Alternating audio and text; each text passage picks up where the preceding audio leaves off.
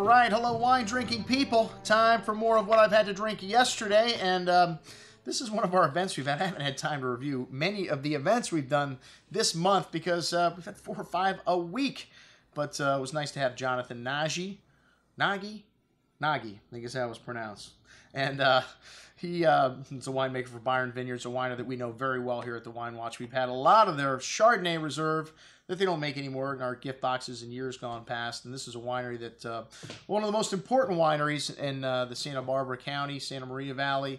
They go back all the way to the early 80s. Well, Ken Byron Brown started in 1978 at Zaca Mesa Winery. I always like to call it the School of Zaca Mesa because a lot of great winemakers, Jim Clendenin, went through Zaca Mesa and were winemakers there at one time.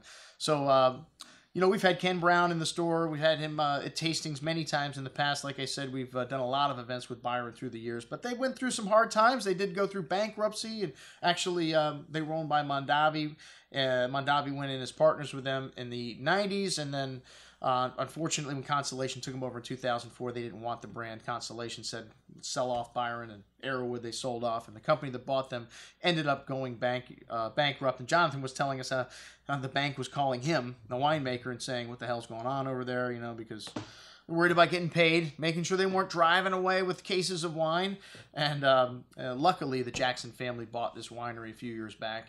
And, you know, the Jackson family, everything they do is vineyard-based, so we knew when that happened that Byron was going to be back very soon. And they are back. All the wines on this evening were excellent. And I'll tell you, the entry-level wines, now under screw cap, which we love to see the screw cap, the most consistent way to bottle wine. I don't care if it's cheap or, you know, it's expensive wine. It's going to last longer, be less oxidative in a screw cap. And what does that mean? More fruit. That's the reason why people drink wine usually, because it's that fruity taste it's got. Unless you like dirt, and then you have to wait a long time for wine to taste like dirt. But this stuff, very well balanced. You know, the Chardonnays and Pinot Noirs from Southern California have got it's the only area in California where the mountain ranges run east to west. So it's actually cooler than it is in Napa and Sonoma, which give the wines wonderful freshness and very Burgundian characters, although I have to say the Santa Barbara Chardonnay, typical California Chardonnay, the 2013, featuring a lot of ripe tropical fruit on the nose, peaches, red apples, lemon blossom floral notes, bright red apple on the palate here, a little nice freshness on the finish, a little touch of honey there, very good juice at $15. Wow. Smoking little value. The Santa Maria Chardonnay, this wine's a little different, 100% barrel fermented, 100% malolactic, so they get some additional layers of complexity in that, and some Surly aging also, native yeast on all of the wines, and this gives the wine a little extra depth, I think, and rounds it out a little bit more on the palate. This wine's got a nice nose of lemon, citrus, green apple, figs, notes of vanilla bean, some nutmeg spice showing up, smooth and creamy on the tongue with a solid core of that fruit from the nose, and tongue-tingly minerality showing on the finish. Excellent juice at $22.50. Another really great buy. Then the Chardonnay Neilson Vineyard. This is the oldest Chardonnay vineyard in this part of California, planted in 1964, the original block was. An incredible richness on the nose. This wine's got reminiscent to me of a Premier Cru or Grand Cru Burgundy. It has that lovely flinty minerality to it.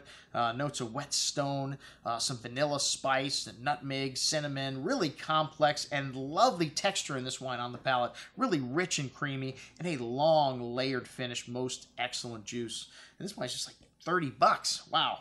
The Santa Maria Pinot up next. We had Santa Maria, and then Neilson Monument Hill. So 4 different Pinots. And to me, the Santa Barbara wines, really nice, forward, and seductive wines. Very fresh, very fruity, pretty wines. Nice floral notes to the Pinot here, that cherry fruit. But really easy, soft wines, both the Chardonnay and the Pinot. Really short but pleasant finish.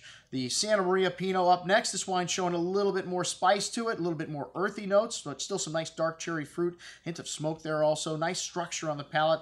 Velvety, silky tannins, a solid core of that dark berry fruit, exotic spices, and that distinct minerality to the wines from this region, the Santa Maria Valley. $25 for that one. Excellent juice. And then the Neilson, this wine, another level, man. Both of these wines, the Monument and the Neilson, just 3 or 4 notches up in terms of richness, concentration, and lovely darker berry fruit, plum and blueberry even coming out in this, and a really nice complement of spice, clove, cinnamon, floral notes, violet, smoke, really big and well endowed on the palate. This wine's got a huge amount of fruit, that brown spice showing on the finish.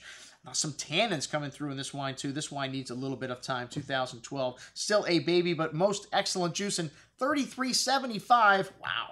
You know, this has been in our gift box as the best Pinot Noir from California several times, and you forget how good it is if you have not tasted it in a while. And let me tell you, wow, most excellent. You know, the Monument Hill was really good also, and a couple people made comments that it's better, but it's not twice as good, and it's twice the price. But hey, it's better.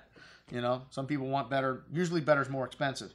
In this case, $73.50. And, you know, this wine to me, it's from the Paramount, the top blocks from Neilson, and on the Santa Maria bench. And this is, you know, like Jonathan was saying, you know, this is a wine I make for me. This is a trophy wine that I think is the best, you know, possible Pinot Noir we can make every year. This wine is, I don't want to say like the Neilson ×2, but definitely a little bigger in style, more dark spice, some leather, a host of the floral nuance, dark raspberry fruit, really well endowed. Big and spicy wine on the tongue, and a longer finish, and just a little richer fruit, a little more concentrated here.